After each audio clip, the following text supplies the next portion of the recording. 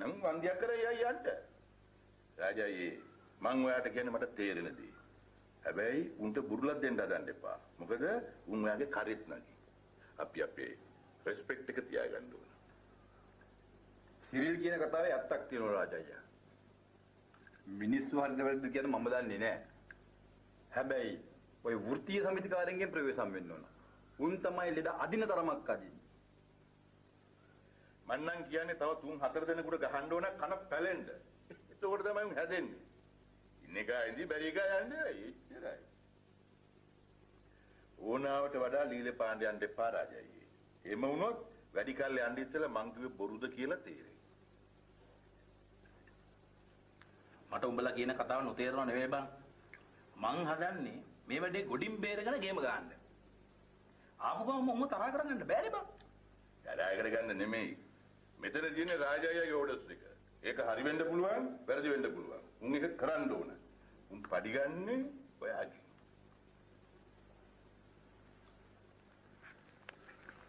මට නම් හරි බයයි අයියේ. ඔයා කිසි දෙයකට බය වෙන්න එපා නංගි. මම ඉන්නවනේ. ඔයාට තියෙන්නේ මං කියපු විදිහට තෙල් ටික ගන්න. තෙල ෂුවර්. ආයි දෙකක් නැහැ. කකුල එතනම හොඳ වෙනවා.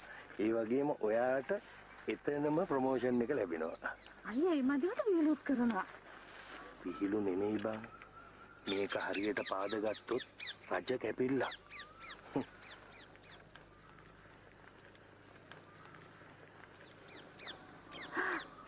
අපේ මහා විශාල ගයක් නේ අයියේ. ගෙවල් නෙවෙයි මේවා සාගර මන්දිර. අනේ ඉතින් අපිටත් වාසනාව ලැබුණානේ අප්පා මේවට පය ගහන්න. යන්.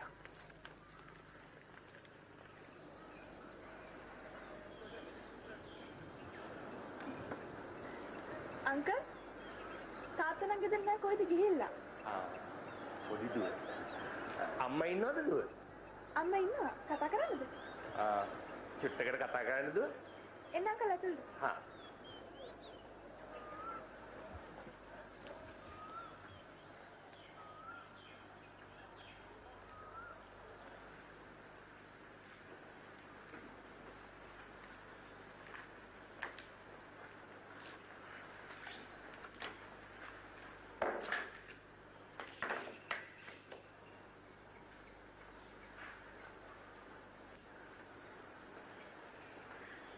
මාර්ගයක් නෑ අයියේ මේක. ඒකනේ නංගි මම ඔබට කිව්වේ. මේක ලේසි පාසු ගේමක් නෙමෙයි. අල්ලගත්තොත් අල්ලගත්තම තමයි. මම ගානට මිනිහව අල්ලගෙන ඉන්නේ. ගෑණිව අල්ලගන්න එක ඉතින් මේ අතේ තමයි. අනේ මං කොහොමද ඒක කරන්නේ? බුදු නංගි රත්තරන් තෙල් ටික ගාන එක ගාපන් ආයි මුකුත් නැහැ. ඔබට වෙද මහත්තයා කිව්ව විදිය මතකයි නේද? මතකයි. ඒ උනාට මගේ පපුවක් දිද්දි ගන්නවා අයියේ. බය වෙන්න එපා බං. මුලදී මගේ පපුවත් ඔහොම තමයි. දැන් මේ මං ගානක්වත් නැතුව ඉන්නේ. උඹෙත් හරියයි.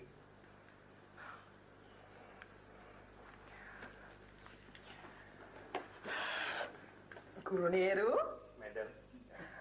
මම මැඩම්ට බෙහෙත් තෙල් ගෙනාවා. කවුද මේ නෝනද? අපෝ නෑ මැඩම්. මේ අපේ ඔෆිස් එකේ අපිත් එක්ක වැඩ කරන නංගි කෙනෙක්. ජානකි. මේගොල්ලන්ගේ සීයා තමයි මේ බෙහෙත් තෙල් හින්දන වෙද මහත්තයා. ගෙදරමයි හින්දන්නේ. යා වාඩි වෙමු. ගොඩාක් මහන්සි වෙලා. අපෝ මොන මහන්සියක්ද මැඩම්? අනික අපි මැඩම්ලා වෙනුවෙන් මොනම කරපුවාම මොකද? මේ චූටි මණික තේ ටිකක් හදන්න කියන්නේ.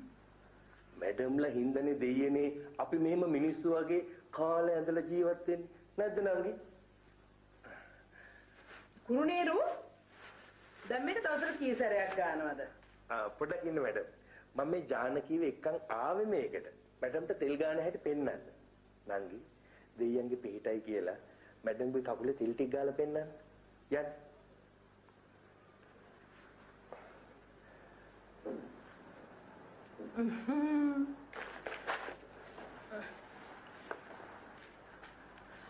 මෙතන මේගොල්ලන්ගේ වෙදසියා කියනවා මැඩම් මේ තෙල් ගාන විදියක් තියෙනවා කියලා. අන්නේ නිවැරදි විදියට ගෑවොත් තමයිලු ಗುಣ පිහිටන්නේ. අපේ මේ ජානකෙත් පුංචි කාලේ ඉඳලම 100ට අත්උදව් දීලා තියෙනවා. අර ඉතින් කසාද බැන්දට පස්සේ ඒක නිකන් මගේ ඇරිලා අතහැරලා ගියාලු. මම ওই සිංහල වේද ගැන එච්චර දන්නේ නැහැනේ කුරුනේරු. ඒ හින්දා මට ඒක හිතුනේම නැහැ.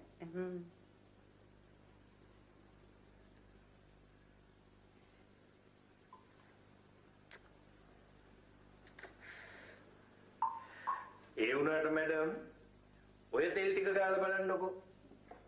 ඕක දිව්‍ය ඖෂධයක්.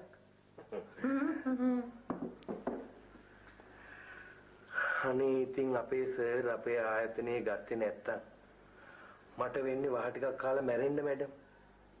ඒයි අපේ ආයතනයේ වැහෙන්න ගිය ආයතනයක් නේ. ඕක වැහෙන්න ඉස්සෙල්ලා මම ඉතාලියන්න මගේ යාළුවෙකුට ලක්ෂ 6ක් දුන්නා. මූ මට පොල්ල තිබ්බනේ මැඩම් මූසලයා.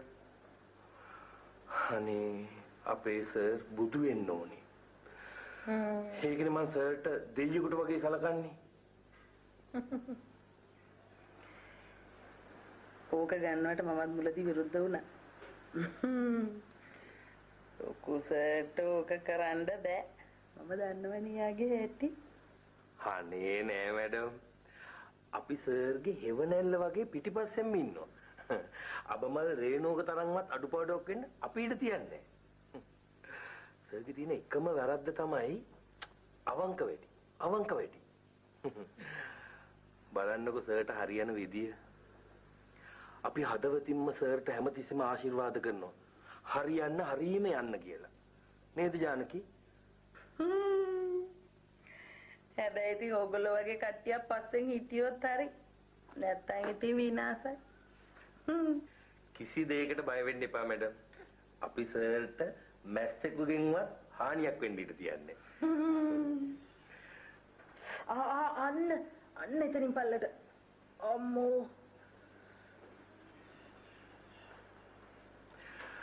අද මොකද මැඩම් දුව ගෙදර කොහෙවත් ගියේ නෑ. අපිට තව කරදරයක් වෙලානේ කුරුනේරු. ඒ මොකද? අපේ ඩ්‍රයිවර්ට අංශභාගය හැදිලා. අම්මෝ හොඳ මිනිස්සයා. හරි වැඩේනේ. දැන් ඒතකොට කවුද වාහනේ එලවන්නේ? සමහර වෙලාවට ඩ්‍රයිවර්ගේ පුතා ඇවිල්ලා එලවනවා. වැඩේ දැන් ඒ ළමයාට තාත්තා ළඟ ඉන්න වෙලා. ඉතින් අපි හොඳ කෙනෙක් හොයාගමුකෝ මැඩම්. අනේ ලොකු දෙයක් කුරුනේරු. කවුරු හරි හොඳ කෙනෙක් හම්බුනොත් කියන්නකෝ. මං හොයලා දෙන්න. මැඩම් ප්‍රශ්නයක් කරගන්න එපා. මට සුමානයක් කාලා දෙන්න. සුමානයක්. මං හොයලා දෙන්න.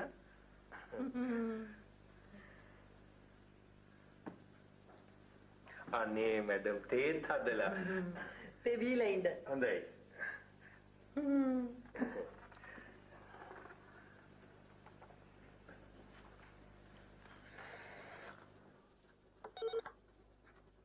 හෙලෝ.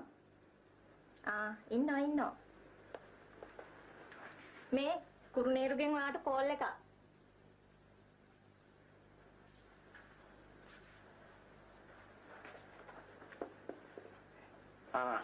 හෙලෝ. කොහමද? උංග කාලෙකට පස්සේ අපි අත් වෙන මතක් කරලා තියෙන්නේ. අපෝ මතක් වෙනවා ඉඳලා හිටලා නෙමෙයි. ඉතින් අයියේ කරු අයියේ මොනවද මේ දවස්වල කරන්නේ? කුඹරක් කොටන් නිදාසේ ඉන්නවා. මේ අයියේ පොඩි ඩ්‍රයිවිං ජොබ් එකක් තියෙනවා. මේ පොඩි කිව්වට පොඩිම නැහැ. ලොකු කාර් කරමුද? අපෝ මල්ලි මතක් කරන්නවත් එපා. අවුරුදු 20ක් එක දිගටම කරානේ. දැන් එපා වෙලා තියෙන්නේ මට ඔය රස්සාව. ඒකයි මම මේ කුඹරක් කොටන් නිදාසේ ගෙදරට වෙලා ඉඳී හිටියේ. එහෙම නෙමෙයි අයියේ. මේක මේ අපේ ඔෆිස් එක අලුතෙන් ගත්ත මහත්තයාගේ ගෙදර වාහනයක්. ඔව්. අනේ අයියේ. එහෙම නෙමෙයි අයියේ. මේක මේ අපේ ඔෆිස් එක අලුතෙන් ගත්ත මහත්තයාගේ ගෙදර වාහනයක්. ඔව්. අනේ අයියේ බෑනෝ කියා මට කරන උදව්වක් හැටියට කරන්න.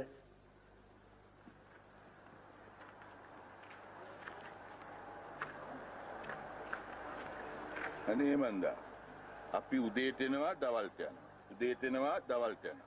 මට දැන් මේක එපා වෙලා තියෙනවා. මොනවා කරන්නද බං? රාජయ్యගේ වැඩේනේ. අදින්නත් එපා. මම කල්පනා කරේ මේ ඔෆිස් එකේ අපිට කරන්න පුළුවන් මොකක් හරි අල්ලගන්න. එහෙම නැත්නම් නිකන් ඉඳලාම එපා වෙනවා. මේ ඔෆිස් එකේ ඔෆිස් වල මොනවා කරන්නද බං අපි මොකද අපි මහලු කොට ඉගෙන ගත්ත මිනිස්සුද? ඉගෙන ගත්ත මිනිස්සු විතර ජොබ් කරන්නේ. අනික මේක වෙන කාගේවත්ද? රාජ අයියාගේ. රාජ අයියාගේ බව ඇත්ත. ඒත් මෙතන අපි මොකද කරන්නේ? අතු ගන්නද? ෂේ. මොකද්ද ලැජ්ජ නැති වැඩේ? පොඩ්ඩක් හිටපන්. මං ඇතුළට ගිහිල්ලා කරකවිලා බලන්න අපිට කරන්න පුළුවන් මොකද්ද තියෙන්නේ කියලා. ඔබට ඕන දෙයක් හොයලා බලලා කරපන්. හැබැයි මම කරන්නේ මට පුරුදු රස්සාව. ගාමිණී මං එහෙම කල්පනා කරේ මොකද දන්නවද? මට මේ නිකන් ඉඳලා එපා වෙලා තියෙන්නේ. හැමදාම යනවා එනවා. මම බැලුවේ ඒ අතරතුරේ මොකක් හරි කෙරුවොත් හොඳයිනේ. හොඳයි නේද? ඉතින් බලපන්කො මොනවද තියෙනවද කියලා.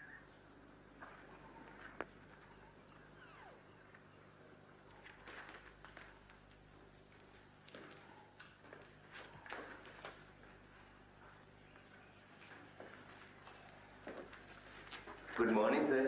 good morning. Sir, business නගරාවක් කියලා ෆොටෝ බැලුවා. ලස්සන ෆොටෝ ටිකක් තියෙනවා. මේ ඊ අපි ගොඩක් දැවලුනේ. අනේ ඔව් සර්. සර් එනකොට ගොඩක් රැ වුණාද? අනේ උතුරේ වැඩ වගේක් තිබුණා. එනකොට රෑම. අපේ වයලට් නෝනා කිව්වා ඊ දුන්න තෙල් වලට මේ අද උදේ වෙනකොට ගොඩක් හොඳයි කියලා. අනේ නැති වෙන්න විදියක් නෑ සර්. අනිවාර්යයෙන්ම ගුණ තියෙන්න ඕනේ. මොකද සර් ඔය තෙල් ගාන විද්‍යානුව තමයි ගුණ වැඩි වෙන්නේ. ඔව්. ඒ කියන්නේ සර් වෙදකමට වැඩිය හෙදකම හොඳයි කියලා කියනවනේ.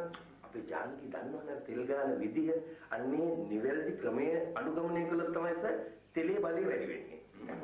අනේ මන් දන්නේ නැහැ. අපේ උන්ද කොහොම ගායිද කියලා. ඔය නිකන් ගාවද? අයියෝ අපරාධ එක තේරුම නැහැ. තෙල් ටිකක් අපරාධ සර්. එහෙම නෙමෙයි සර්. මං කියන්නේ මම මෙහි වාහනයක් අරගෙන ජානකීවත් දාගෙන ගෙදර ගිහලා මැඩම්ට තෙල් ටික ගාලා එන්නද? ජානකිත් එක්ක. ඔව්. ඉන්නකො බලන්න ඉන්නවා කියලා. ඉන්නවද? ජානකි ඉන්නවා දැන් කතා කරලා නේද? නෑ නෑ වයලට් නෝනා ඉන්නද බං. හා.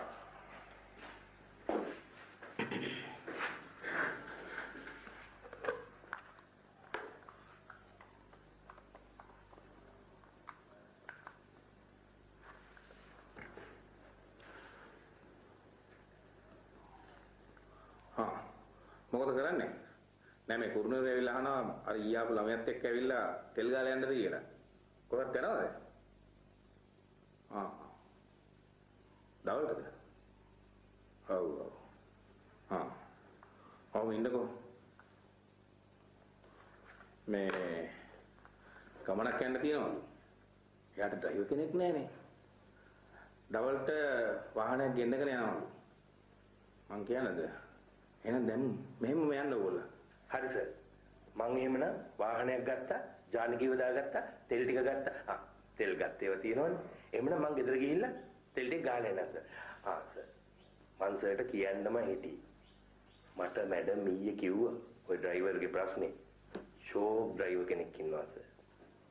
අනේ කුරුණේරු හොඳ මිනිහෙක් නම් කතා කරලා බලමුකෝ. ආයි මොනවා කතා කරන්නද සර්? අපේ ගමේ ඉන්නේ.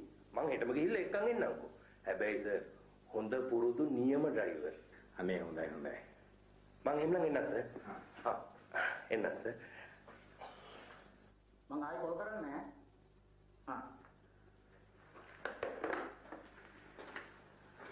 දැස් මාත්‍යා ලොකු සර් මට කිව්වා වාහනයක් අරන් ගෙදරට පොඩ්ඩක් ගිහින් එන්න කියලා.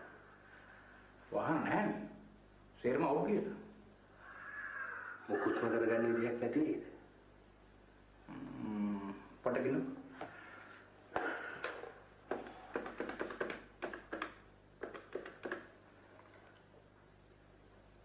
වසන්ත කොහෙද ඉන්නේ? කීයද කරන්නේ එනකොට?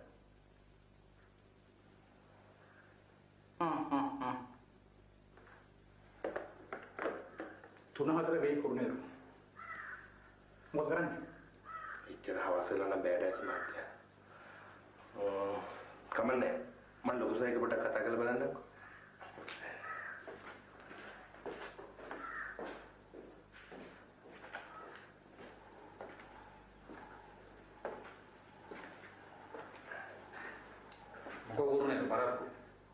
පුංචි ප්‍රශ්නයක් තියෙනවා සර්.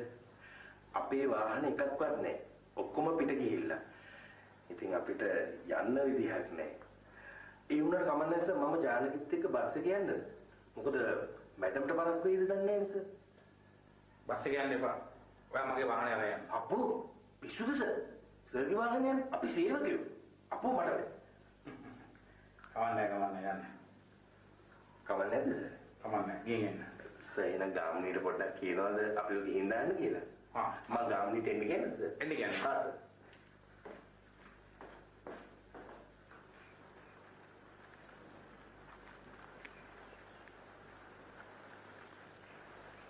ගාමිණී සර් පොඩ්ඩක් එන්න කිව්වා.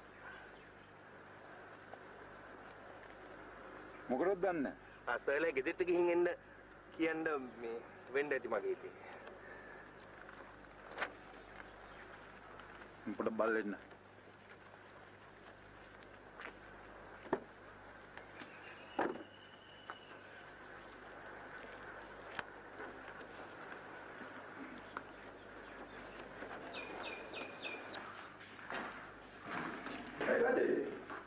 කුරුණේරුත් එක්ක අපේ ගෙදර ගිහින් එන්න. ඒ මොකද? මේ වයලට් එක කකුල අමාරුවට තෙල් වගේක් ගන්න ලෑස්ති කරලා තියෙනවා. ඒකයි. වාහන මොකටද? උට බස් එක යන්න කියන්නේ. නෑ. අනිත් ගෑනලා මුත් යන්න ඉන්නවා. ඔෆිස් එකේ වාහනක් නෑනේ. රාජායේ ඔයාගේ වාහනේ උට දීලා බෙහින් වැඩ දාගන්නයි හදන්නේ. ඒක හරි නෑනේ බං. අපේ වැඩේනේ. ඔබ බලයන්. ඔබ හිටපන්. නෑ මාත් යනවා.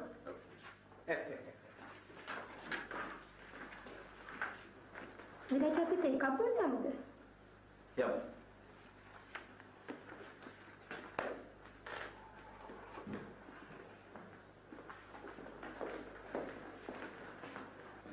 නංගි වාහනේ හරි තවදින් යන්න නැත්නම් නේ. මේ උඹලා දැම්ම යන්නද? බොමල්ලි තෙල් ගන්නවයි කියන එක වෙලාවට කලාවට කෙරෙන්න ඕනේ. එතකොට තමයි වැඩේ පත්තු වෙන්නේ. සුමනේ මෙයා නම් මාරෙක් කෙනෙක් තමයි. ඇයි? අපකෝ ජානකීගේ ඊයේ මම දුන්නා මැඩම්ට ටෝක් එකක් කොහොමද දන්නවද? මැඩම් නිකන් කට ඇරගෙන බලාගෙන හිටියේ. ආ? දන්නවද වැඩ? මෙයා ඒගොල්ලන්ට ඩ්‍රයිවර් කෙනෙකුත් හොයලා දෙන්න පොරොන්දු වුණානේ. නෑ. ඇත්තද?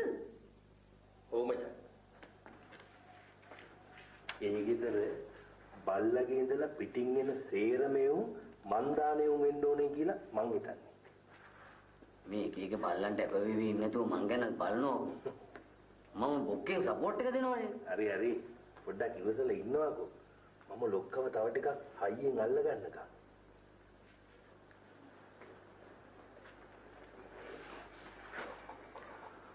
අර සිරිල් කාර්යය තමයි එනහුරාට ඉන්නේ.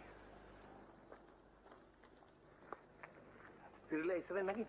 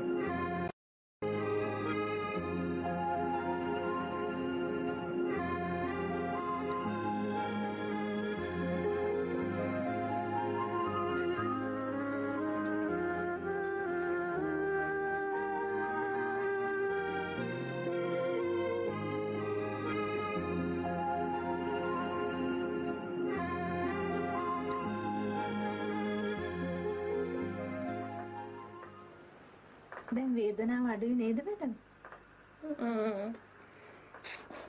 යපෝ නැත්තම් ඔයා හින්දා. මැඩම් මම ඩ්‍රයිවර් කෙනෙක් හෙව්වා. එකෙනෙක් ඉන්නවා මැඩම්. මෙච්චර ඉක්මනට ඔයා නැත්තා? ඔව් මැඩම්. අපේ ගමේ ඉන්න එක්කෙනෙක්. මං ඊයේ මිනිහා එක්ක කතා කළා. වැඩේ හරියයි. ඔයා නම් හරි පුදුම කෙනෙක් කුරුණේරු. ඕවා ඉතින් කල්දදා ඉඳලා බෑනේ මැඩම්. මැඩම්ලට දෙයනේ එහෙ මෙහෙ යන ගමන් බිමන් වල ප්‍රශ්නකුත් තියෙනවානේ. ඒක නම් එහෙම තමයි. දැන් කුරුණේරුට කියන්න ඕ මද මට යන්න තිබ්බා. යන්න විදිහක් නැහැ. අපි මේ පුංචි මාත්‍යා හිටියට අපි වාහනේ දාගෙන යන්නේ. මං සෑයටත් කිව්වා මැඩම්. මං එහෙමනම් මැඩම් හෙට උදේම ගමේ ගිහිල්ලා මිනිහවත් එක්ක අරගෙන එන්න.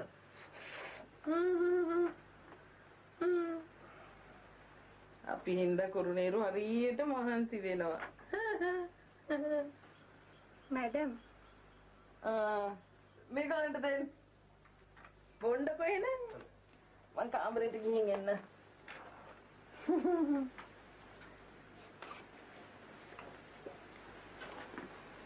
ජානකි.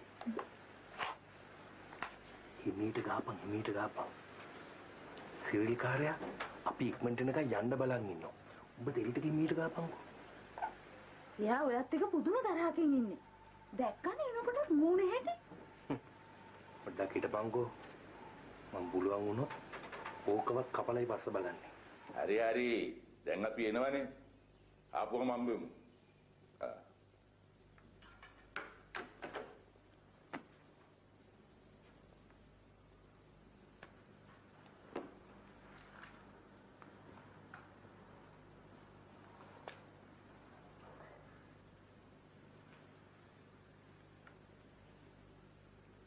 මොකෝ මියාකු තාම නැත්තේ? තෙල් ගහන්න ඔච්චර වෙලා යනවද? සිල් ගිහින් නිකන් බලන්නකෝ. මට වැඩ ගොඩක් දීලා ඊයේ බැංකුවට යන්නත් තියෙනවා. මේ මං ගිහින් දෙන්න තක් ගාලා. නෑ පොඩ්ඩක් හිටපන්. අර බේබි තෙල් ගාන විදිහෙන් තමයි ඒක හරියන්නේ. ඔන්න බලන්නකෝ නේද? මොකද? තාම වැඩ ඉවර නැද්ද? තාම තෙල් ගානවා සිරිල්. අපිට රාජායේ වැඩ වගේකට බැංකුවට යන්න තියෙනවා. අපි යනවා. සම්පූර්ණ යනවා. හා.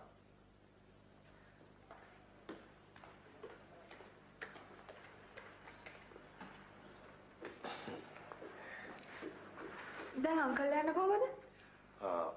අපි බස් එකේ යනවා බේබි. මේ ඒගොල්ලන්ට පරක් වෙනවා ඇතිනේ. ඒක හරිය නෑනේ අංකල්. එන්නකො මම අම්මට කියන්නම්.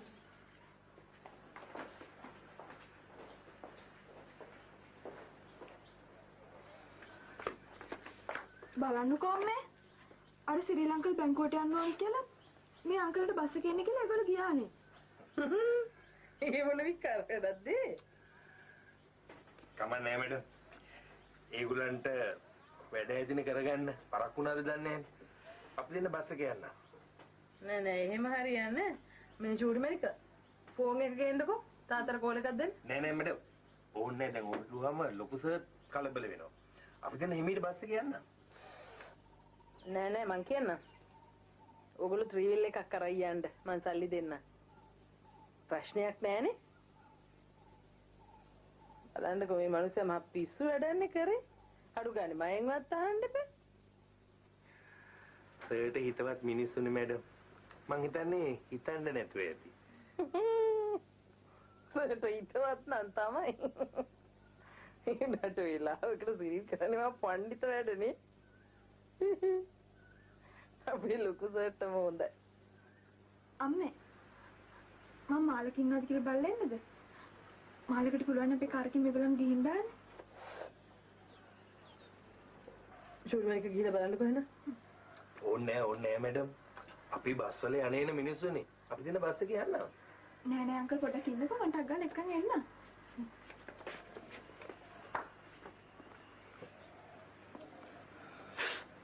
දැන් ඉතින් බලපුවාම ඇත්තටම මේ ඩ්‍රයිවර් කෙනෙක් නැති ප්‍රශ්නේ මැඩම්ලට හරියට බලපානවා මැඩම්.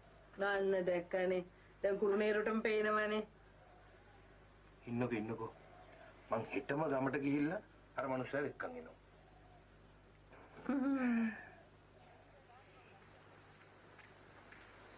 මාළක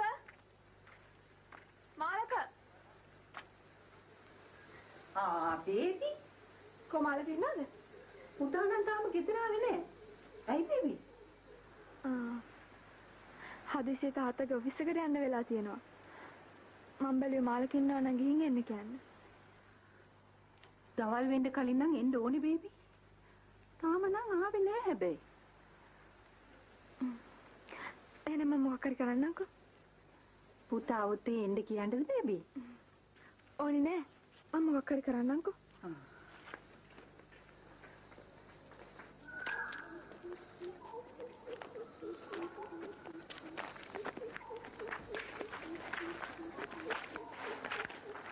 මාලක හම්බෙන්න ආවේ. ඇයි බේබි? මාලක දැන් ආවේ ස්පිතාලට යන්නද? අද හවසට තාත්තයි ටිකට් කපනවා කියලා කිව්වා බේබි. එකපාරටම හවසට යනවා. එහෙනම් මාලක පොඩි උදව්වක් කරනවද? මොකද බේබි? මේ අපේ තාත්තගේ ඔෆිස් එකේ දෙන්නෙක් ඇවිත් ඉන්නවා ගෙදර. ඔය පොඩ්ඩක් ඒගොල්ලන් කාර් එකේ ගිහින් දාලා එන්නකෝ. හරි බේබි. පොඩි බේබි ගෙදර යන්නකෝ. මයික් මන් ඇඳුමක් දාගෙන ඉන්න. දැන් හවසට තාත්තා එක්ක එන්නත් ඕනේ. ඔව් බේබි. එහෙනම් එතකන් ඔයා කාර් එක තියාගන්න. බලමුකෝ බේබි. බලන්න දෙයක් නෑ මාලක. මං තාත්තට කියන්නේ ඔයා කාර් එක තියාගත්ත කියලා. බේබි යන්. මයික් මන් දෙන්න.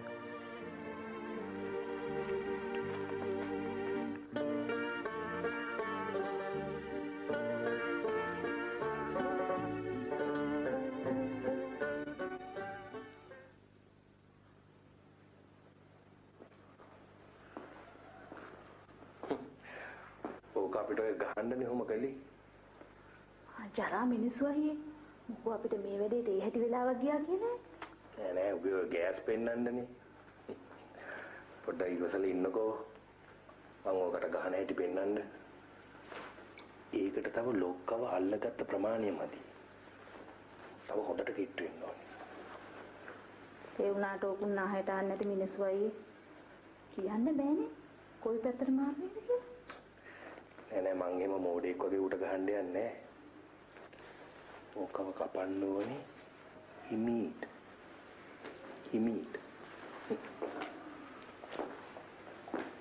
කැපුණට පස්සේ තමයි ඌට තේරෙන්නේ අපෝ මාව කැපුණා නේද කියලා.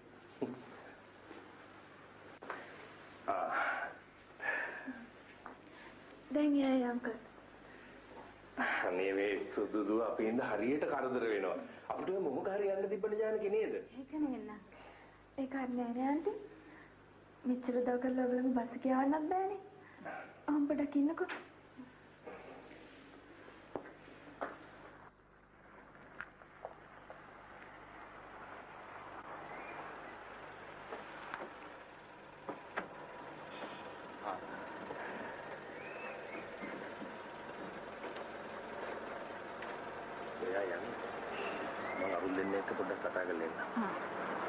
හරි මල්ලි එනවා. බොහොම ස්තුතියි.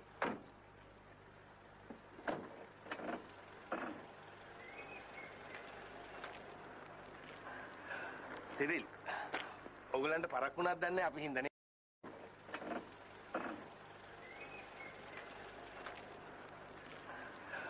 සිරිල්. ඔයගලන්ට පරක් වුණාද දන්නේ අපි හින්දා නේද? ඔව්. රාජායිගේ වැඩකටනේ ගියේ. ඒක තමයි. අපි මේ බස් එකේ එන්නම ලෑස්ති වුණා. කොහෙද? ලොකු මැඩමුයි පොඩි බේබි අපිට එන්න දුන්නෙම නෑනේ. වාහනයක් හයර් කරලා අපි එවන්න ලෑස්තුනේ. මං නම් කිව්වා එපාමයි කියලා. ඊට පස්සේ තමයි අර පොඩි බේබි මේ කවුද මේ මාලක ළමයිලා ගෙදෙට්ට ගිහිල්ලා එයාව එක්කන් ඇවිල්ලා ওই වාහනේ එව්වේ අපිව. ඕගොල්ලන්ගේ වැඩේ කරගත්තද හරියට වෙලාවට? ඇයි? කෙරුව නැත්තම් කරලා දෙන්නද?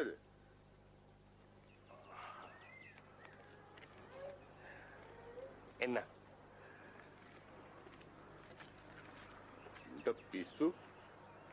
උන්ටත් පිස්සු. ගෙවල් වල මිනිස්සුන්ටත් පිස්සු.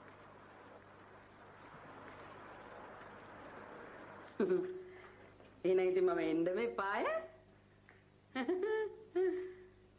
හරි එන්න. අම්මකෝ හරි යන්නද? යන්නම වෙනවා. මම බැලුවේ අර ළමයා ආවට පස්සේ එහෙමම නවත්තගෙන ඉඳලා ගිහිල්ලා එන්න කියලා. නැත්නම් ඉතින් මටත් වෙන්නේ 6 කරගෙන වාහනයක් කරන් යන්න. මේ අද මුනිසිංහ අංකල්ගේ ටිකට් කපනවා කියලාත් මාලක කිව්වා. එහෙම නැත්නම් අපි වාහනේ දෙන්න වෙයි නේ අම්මා. එයාවිකන් එන්න. එහෙම වෙයි නේද? එහෙනම් ඉතින් මම ටිකක් කලින් ගිහිල්ලා එන්න. ඉතින් මට හරියටම එන වෙලාවක් කියන්න බෑනේ ෂූටි මැනික. අනේ අම්මා. ලෙඩාගේ ටිකට් කපන වෙලාවක් ඇතිනේ. ඉතින් ඊළඟට මාළක එතන ඉන්න බෑනේ. එහෙනම් ඉතින් ඒ ළමයට කියනවා ගිහිල්ලා අරලා ඉන්න කියලා. බලමු. එනකොට මම මොනවා හරි කරන්නම්කෝ.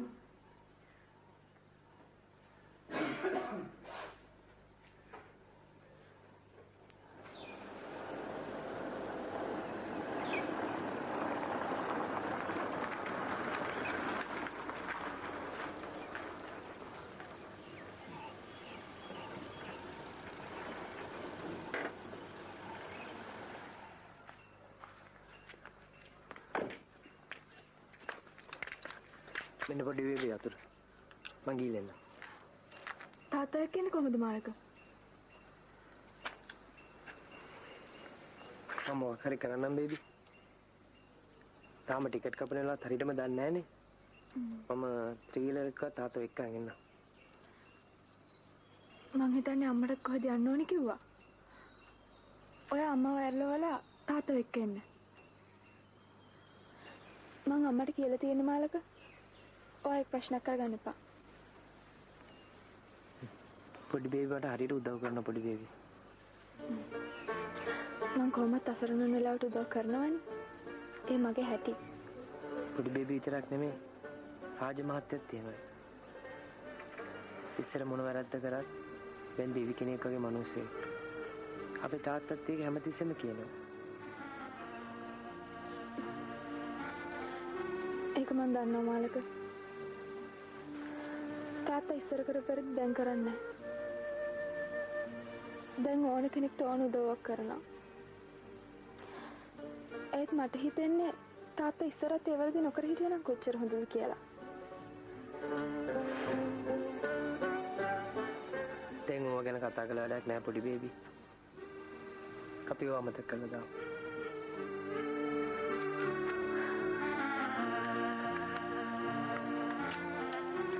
අමතක කරලා දාන්න පුළුවන් මාළක.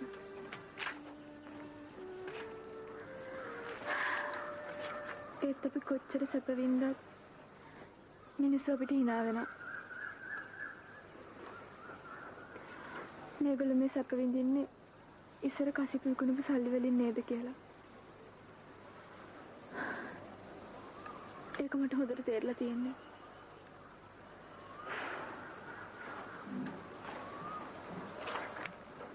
මිනිස්සු හිතන විදිහ අපි නවත්තන්න බෑනේ පොඩි බේබි. ඒ මොනවා වුණත් බේබිලා මිනිස්සුන් සලකන්නේ හොඳ හිතින් කියලා දන්න මිනිස්සු දන්නවා.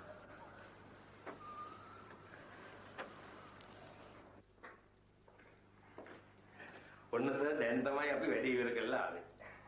අනේ කුරුණිය. සිරිල් ඔයගොල්ලෝ දාලා ආවලුනේ. බලන්න කරලා තියෙන වැඩේ.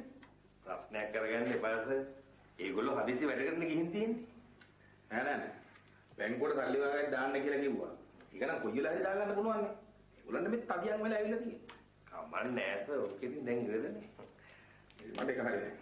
මට මේ වලට නෝනක් කිව්වා සිරිල කරුව වැඩි හරි නෑ. දැන් ඉතින් ඕක ප්‍රශ්නයක් කරගන්න එපා සර්. අපිට ඒක ප්‍රශ්නයක් වුණෙත් නෑනේ. අපිත් තාලේ අර ළමයාත් එක්ක තාරකේ නිසා. අනේ ඒක තමයි. ඒකට ඒක හරි නෑනේ කුරුණිය. හරි සර්. දැන් මේ ප්‍රශ්නේ ඉවරයිනේ. ඒක අමතක කරන්නකෝ. දැන් ඊළඟ ප්‍රශ්න. ඩ්‍රයිවර් ප්‍රශ්න. මට අද ගෙදරදී හොඳට තේරුණා මැඩම්ට මේක ලොකු ප්‍රශ්නයක් කියලා. බලන්න සර්. මැඩම්ට එහෙට මෙහෙට කොහෙටවත් යන්න විදියක් නැහැ. මිනිහෙක් නම් හොයාගන්න පුළුවන්. ඒ විශ්වාසවන්ත ඩ්‍රයිවර් කෙනෙක්. අපේ මිනිහා විශ්වාසවන්තයි සර්. මං හෙට පාන්දරම ගමට ගිහිල්ලා මිනිහව එක්කන් එන්නම් කියලා මැඩම්ට පොරොන්දු වුණා. අනේ ලොකු දෙයක් කුරුණිය. එහෙමනම් සර් මං නිවාඩුවක් දැම්මා. හෙට පාන්දරින්ම ගමේ ගියා මිනිහව එක්කන් ආවා. නෑ. නිවාඩු දාන්න ඕනේ නෑ. ඔයා යන්න. අනේ පිස්සුද? නිවාඩු නොදා කොහොමද? මේක රාජකාරී ගමනක් නෙමෙයි.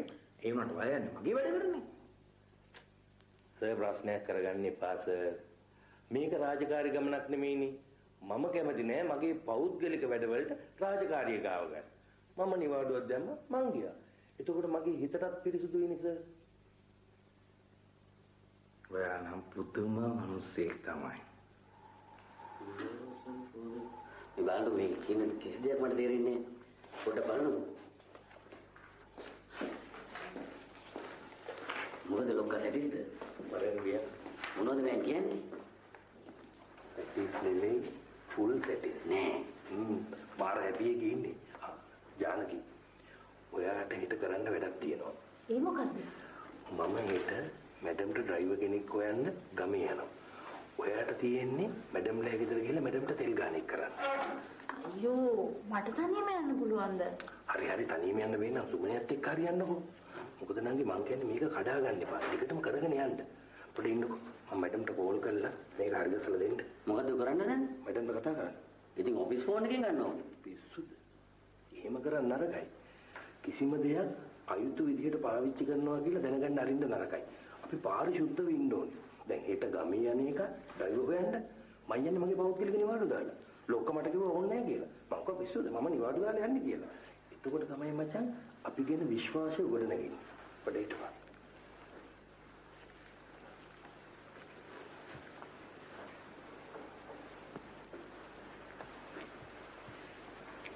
හලෝ මැඩම්ද?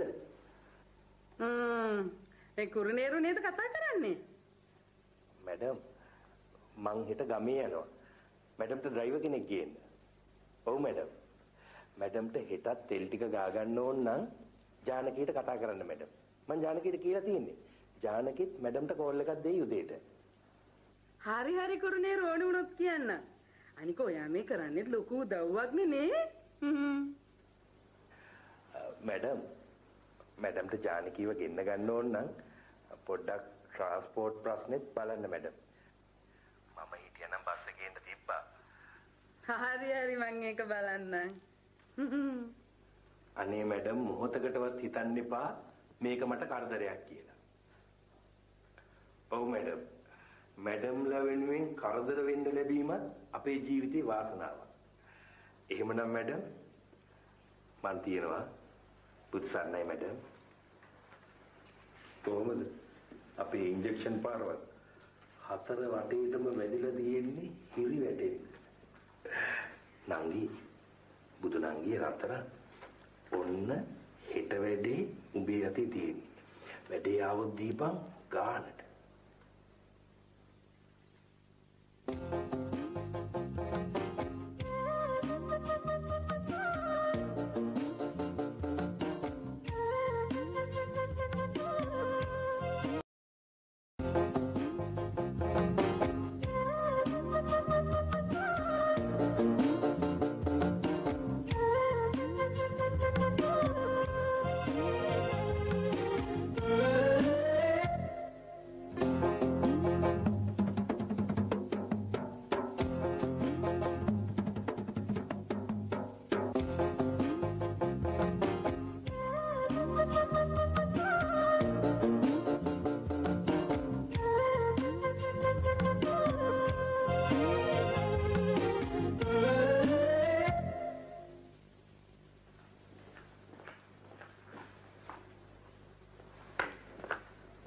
ගාමිනේ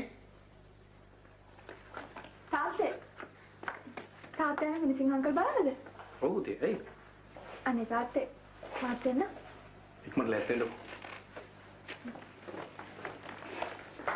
අපි යන්න රාජය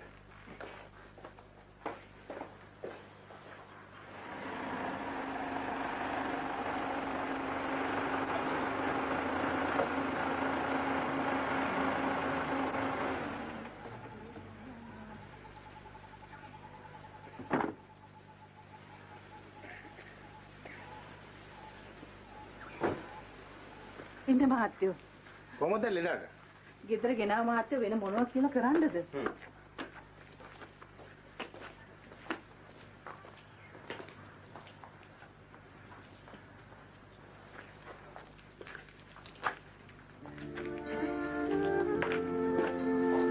මොනසින් අය කොහොමද?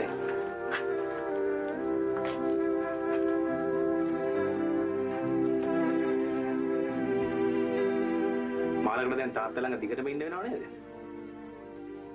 ඔව් මහත්තයෝ. ටික දවසක් යනකම් ඉන්න වෙනවා. ඊට පස්සේ තමයි බලන්න ඕනේ මොන හරි කරන්න. මොකද දවසෙන් වැට්ටි ගියෙත් නෑ. ඒක තමයි. අපිට ලොකු ප්‍රශ්නයක් මේ අසනීප වෙච්ච එක. මගේ හිතවතකට ගුවා හොඳ ඩ්‍රයිවර් කෙනෙක් හොයලා දෙන්න කියලා. මං හිතන්නේ අද හෙට එයි. ඒක හොඳයි මහත්තයෝ. මමත් පුළුවන් වෙලාවක ඇවිල්ලා උදව් කරන්නම්කෝ. නෑ නෑ නෑ. මේ තියෙන තත්ත්වය අනුව ඔයාලට දිගටම ඕක කරන්න බෑනේ.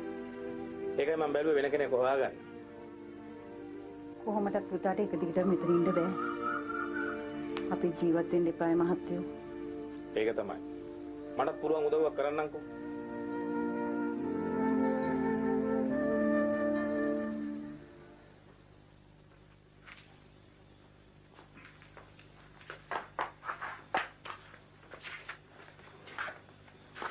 දැන් දෙන්නේ. බලන වෙලාව කීයද කියලා? මේ දවස්වල ඕඩර්ස් වැඩි. ඒ නිසා වැඩිපුර ඕටි ටිකක් කරගන්න පුළුවන්. එහෙම රෝටියක් ගැන කතා කරනවා. මම මේ වෙන්ගල් ගැටයක් තඹ ගන්න කෙනෙක් නැතුව ඉන්නවා. අයියානේ දුවට කිව්වනම් මොකද වෙන්නේ? එයා පන්ති ගිහලා ඉල මහන්සියටම නිින්ද ගිහලා. අනික තම්සේ මොන කෙහෙල් මලකටද ඕටි කරන්නේ? ගෙදර තියෙන හැම අඩුපාඩුවක්ම මන්නේ කරන්නේ. බෑනකම මෙතන ඉන්නවා. කීයක් හරි වැඩිපුර හම්බ කරගන්න පුළුවන් නේද? හම්බ කරගත්තම මොකද වෙන්නේ? වැඩිපුර හම්බ කරගත්තා කියලා පාඩුවක් වෙන්නේ නැහැනේ. ඕටි බැරි නම් ඕන කෙහෙල් මලක් කරගන්නවා.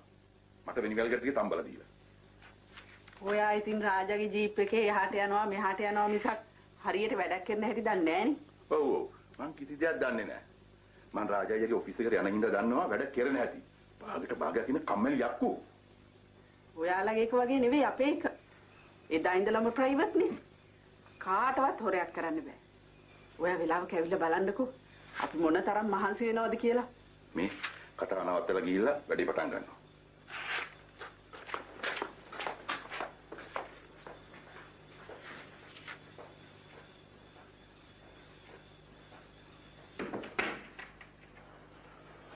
කොහොමද පුතේ තේවත් කටයුතු? වෙනසක් නැහැ. තේ මාකට් එක වැඩි වුණා නම් නියමයි. මේ තේවත්ෙන් ලැබෙන සල්ලි ගැන ඔයා හොඳට හොයලා බලනවා නේද? මොකද මට ඕක බලන්න වෙලාවක් නැහැ. නෑ. කිසිම ප්‍රශ්නයක් නෑ. තාත්තා ඕන වෙලාවක ඇවිල්ලා accounts ටික check කරලා බලන්න. මම හැමදේම ගානට පිළිවෙලට කරලා දෙන්නේ. තාත්තේ අපේ වත්ත ගාව හොඳ වත්තක් තියෙනවා. තාත්තා ඊළඟම ආපුවාම පොඩ්ඩක් ඒක බලන්නකෝ. ඕවාරන් කවුද කරන්නේ? ඔයාලට පුළුවන් දෙකම බලන්න. හරි. තාත්තා ඉන්නවනේ. මේ පුතේ මම දැන් ඔෆිස් එකක් අරගෙන මගේ තියෙන නිදහසක් නැති වෙලා තියෙනවා.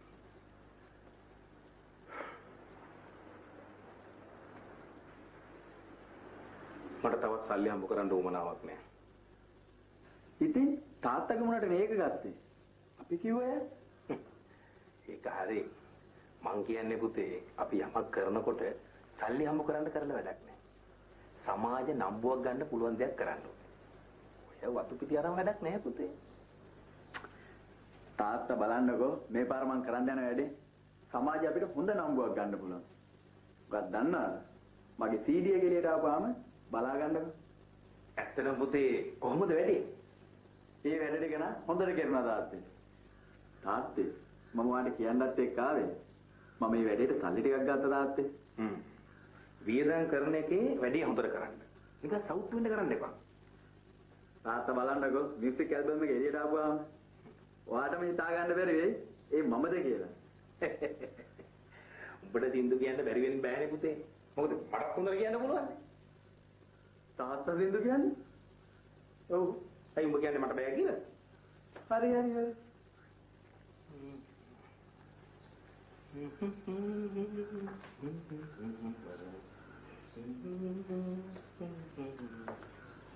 අනේ කරු අයියේ මට කරන උදව්වක් හැටියට එතන මාස දෙකක් වැඩ කරන්න. මේක මට කරන ලොකු උදව්වක් අයියේ. අනේ මල්ලි ඔයා දන්නවනේ මට නම් දැන් එපා වෙලා තියෙන මේ ඩ්‍රයිවිං රස්සාව. ඒකයි මම මේ ඔයාලට කියන්නේ. අනේ අයියේ එහෙම කියන්න එපා අයියේ. මේක මම නොකළොත් මම ලොකු බොරුකාරයෙක් වෙනවා අයියේ. අනේ අයියේ මට කරන උදව්වක් හැටියට මාස දෙකක් ඉන්න මම වෙන කෙනෙක් හොයාගන්නකම් ඉන්න අයියේ. අනේ අයියේ. ඔන්න ඔය ටික දවසකට ගිහින් එන්න. නැත්තම් ඒ මනුස්සය තරහ වෙයි. මෙන්න ඕනත් කියනවා ටික දවසකට යන්න කියලා.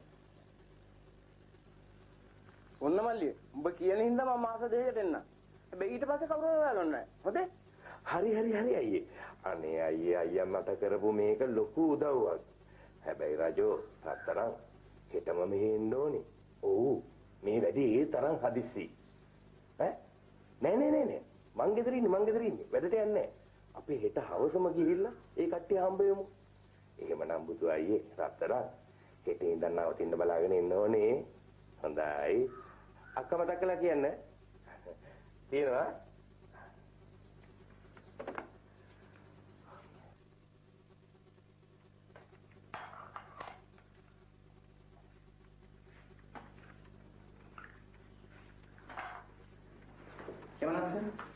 මං කියපේද හොඳයි මම මේක ෆෝවර්ඩ් කරනවා නිකන් හරි බයස්ලා ඔබ්ජෙක්ෂන් එකක් දැම්මොත් මම සල් කියන්න හරි මේ ඩයස් මාත්‍ර මොකද දෙයක් කරන්නකෝ ඔයගොල්ලෝ හරියට වැඩේ කරනවා කියලා මම දන්නවානේ ඕකේ සර්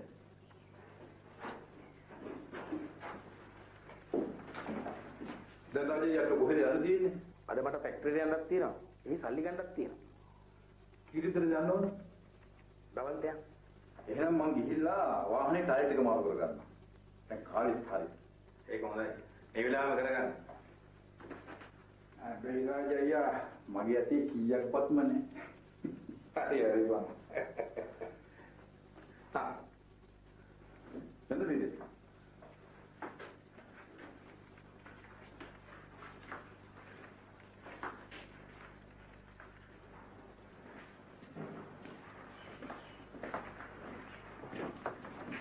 ගාමිනි මේ බලන්න හැමතැනම මුන්ට බැරිද උදේට මේක අතු ගාලා දාන්න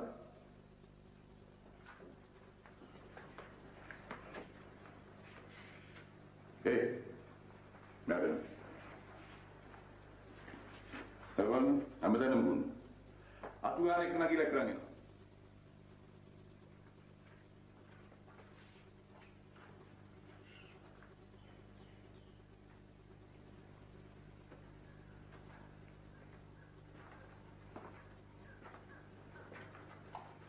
පොඩ්ඩ මිස් වෙන්න බෑ. කිසි වැඩක් කරෙන්න. හැම දෙයකටම ඇඟිලි ගහ බලන්න. එම්නියා කන්න එළියට ගිය ගමන් තාම ඇවිල්ලා නැහැ. ඔන්නම් මං ආවම